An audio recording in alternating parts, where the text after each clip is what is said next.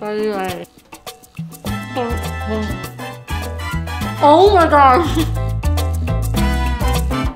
Cuffing season is upon us.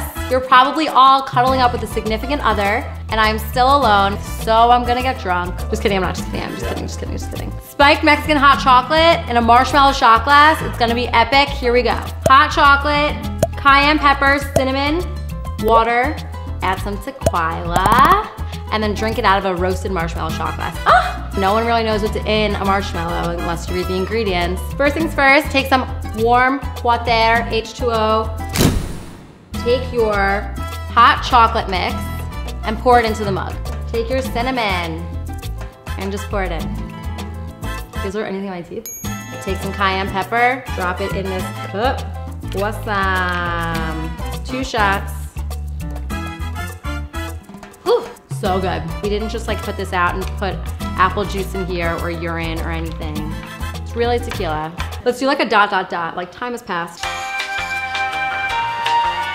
Now we're gonna roast marshmallows. We don't have a campfire because this is an office. This is a place of work. So we have our stovetop. Take a fork and put it in there. So the perfect marshmallow is like a little crispy on the outside, but really gooey on the inside. You flip it upside down, slide it off, and let it sit there. Let it sit, let it sit, let it sit, let it sit, until the inside is actually gonna scoop out, and that's where your shot's gonna go in. Fork drop. I think marshmallows would be female or male. I think it'd be male. Okay, so take your spiked Mexican hot chocolate.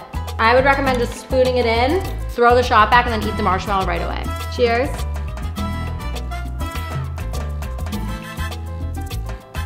That was so good. That was so good. That was so good. Verdict, that was so good. So, make sure to subscribe. Subscribe. Make sure to subscribe to Spoon University on YouTube to get more videos. Make sure to also tune in for more 5 o'clock Fridays. Justin Bieber will be here next week. Can't wait. Cheers.